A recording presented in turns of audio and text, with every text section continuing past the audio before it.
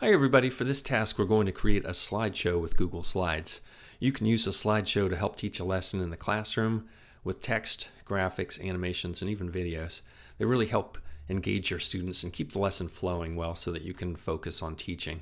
So to create a Google Forms slideshow, you can go to slides.google.com and you can use a template or just start with a blank, which is what we're going to do.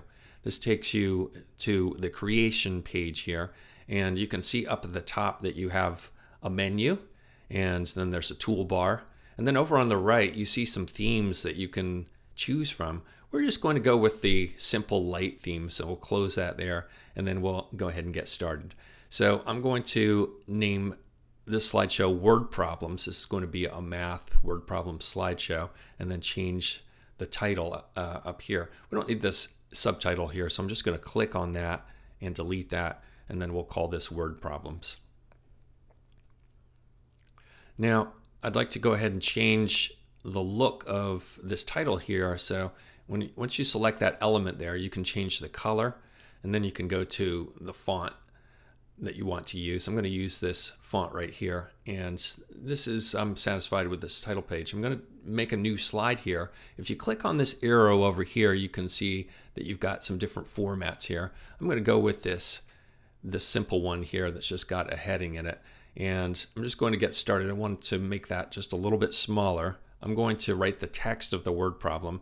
I'm going to change this to the same font that I used before and just start with a simple word problem. Jenny picked 14 flowers, and I want to present these one at a time, the elements of the word problem. So I'm just going to copy that, move that down there, and then continue.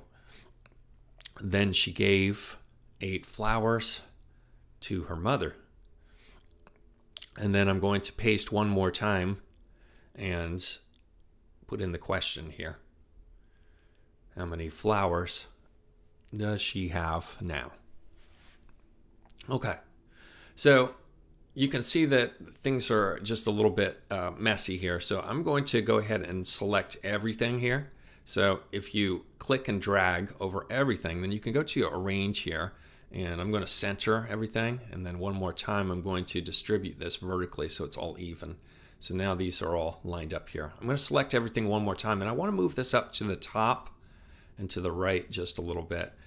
And that's so that down at the bottom we'll have some room. I'm going to project this on the whiteboard, and I want some room for students or myself to work.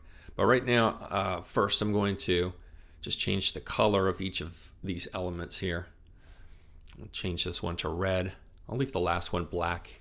And then over on the left, I'd like to insert an image just to make it look a little more interesting. So I'm going to click right here for image, search the web, and then you can directly search for something within Google Slides and any kind of image. And I like this one up at the top. That looks like that might fit well. So I'm going to choose insert and just move it, resize it a little bit, move it up here.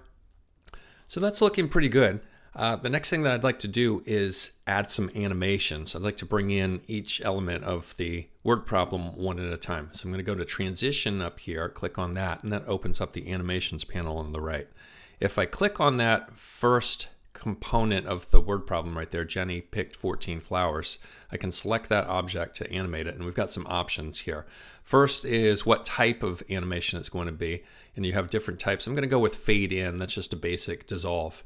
And then the second option you've got is how that comes in. Does it start on the click so that you can animate manually, or is it automatic? I'm going to go with after previous. That means that after the previous animation, which is the slide turning, it'll just automatically happen. Then I'll move down to this next component. She gave 8 flowers to her mother, and click on that and stick with fade in for that. And this one I'll keep on click because I'd like to control that myself manually. And then I'll do the same thing with the third part, the question of the word problem. I'd also like to add a transition to the slide itself. So I'll go up to the first option up here, and we have some different types of transitions. I'm going to apply the cube and apply that to all slides. It's like a rotating cube.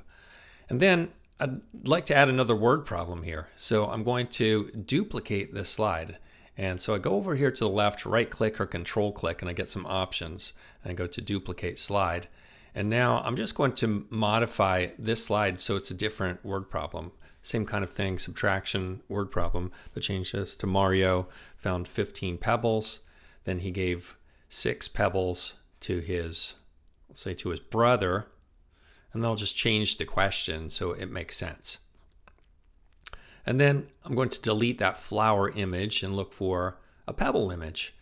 So I'll just find one quickly, insert that, and then just resize it a little bit so it fits up there. I'll just move this text over just a little bit. And then this is looking pretty good. We're ready to preview this. So let's go up to present, and we'll choose present from beginning of the slideshow. Click on that, and then we see the title card there. And I'm just pressing the space bar or clicking to go through the animations. And you can see that each part of the word problem gets presented separately. And then this gives some time for students to talk about it, do some calculations. And we go to the next word problem. And that all looks pretty good. Just hit escape to exit presentation mode, and you can keep working or modify how you like. Those are the basics of creating a slideshow with Google Slides. Let me know if you have any questions, and thanks for watching.